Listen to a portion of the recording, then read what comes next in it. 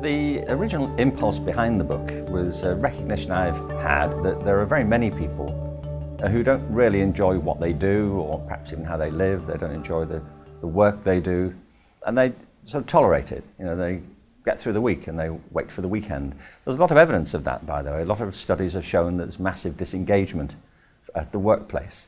And yet I also meet people who love what they do.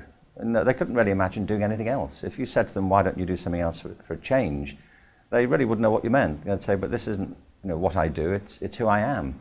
And they could be veterinarians, pathologists, they could be dancers, musicians, they could be teachers, homemakers, you name it. If you can think of a human activity or occupation, there'll be people who love it and live for it, and others who couldn't bear it.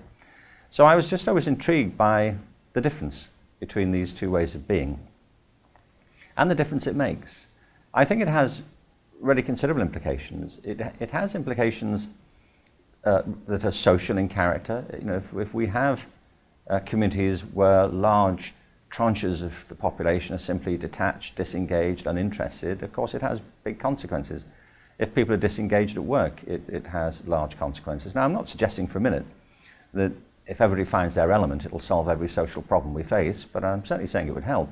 And my long-term conviction has always been that we all have deep talents and the potential for engagement, and we should explore it.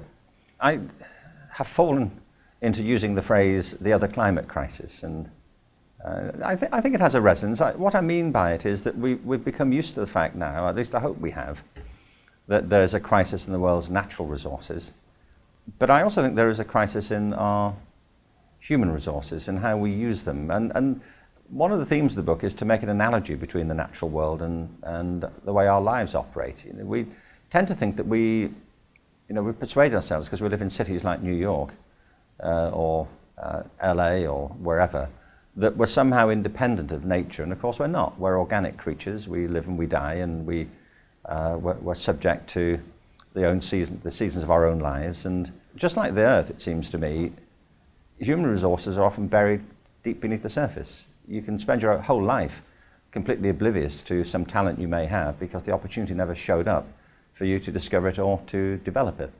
So that's the broad aim of the book, is to dig down more deeply into what it means to be in your element, but also the book is really focused on providing some practical support, help and exercises. And if that's a journey that you're interested in taking for yourself, or for people you know and love, your children or people you work with, then I hope you'll stay with us here on Big Think Mentor.